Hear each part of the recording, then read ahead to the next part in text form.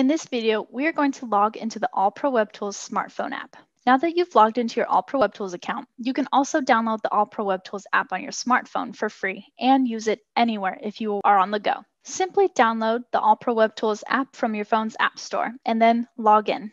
You will be asked your support code. You can find your support code at the bottom of every single web page when you are logged into your AllProWebTools account. As you can see here, at the bottom, you can see that my support code is right here. If I pressed, let's say, on the dashboard, my support code will still be there. So no matter what web page I'm in, I can still find that support code. Keep this in mind for when you access support from AllProWebTools support team. I will show you that in the next video. Once you type in your support code, and remember to use yours since it is special to only you, it will then ask you for your login credentials. So that means your username and your password.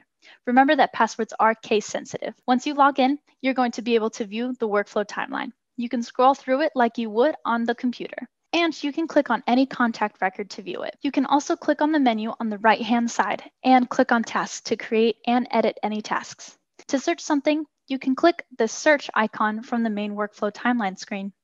You also have the ability to view, text, call, and email any contact record. Need to view your company SOPs? Go ahead and click on the SOPs option in the menu as well. You can chat your staff members by pressing on the staff in the menu.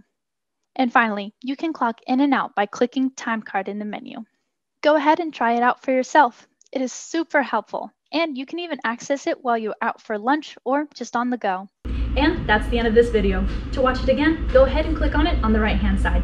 For more detailed information regarding what we covered in this video, go ahead and Google search this.